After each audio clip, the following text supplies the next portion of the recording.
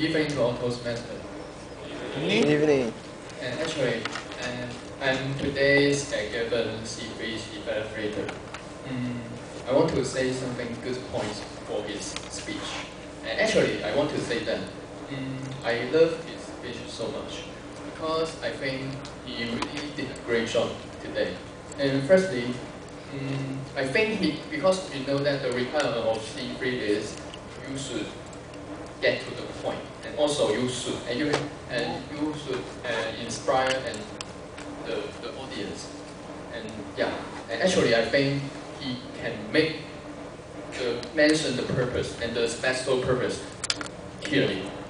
Firstly, he talked about the TM, the atmosphere of TM, because he said that maybe we cannot, for example, we cannot have the table topic. Maybe talking about the politics, and I think he did a great job in this. And the opening is strong, and I think he can say the purpose effectively. Also, the example he gave was strong and useful. Yeah, because I think he can persuade and inspire the audience, their views. Also, he also mentioned the points that the advantages of not being critical. I think it is good to have the contrast in the speech. I think it can deepen the impression for the audience. However, as your evaluator, I want to give some suggestions for your speech.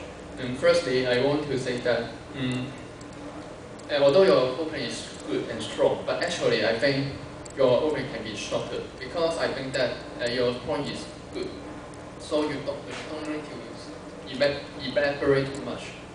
And yeah, also for the second part, I want to say that you say many good examples, right? And actually, I think that when you say the example, you can elaborate it more. For example, when you say that the FB, why we have FB now? Actually, maybe you can say how the FB affect us. Or also, you can say if we don't have FB, if we don't have Facebook, how about our life? And our life will change. How to change it? How to change our life?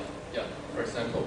Or also, you can make use of the stage perfectly. Maybe you can walk around and this will make you have more contact with your audience. Then the audience can have more attention on your speech. And this is my evaluation.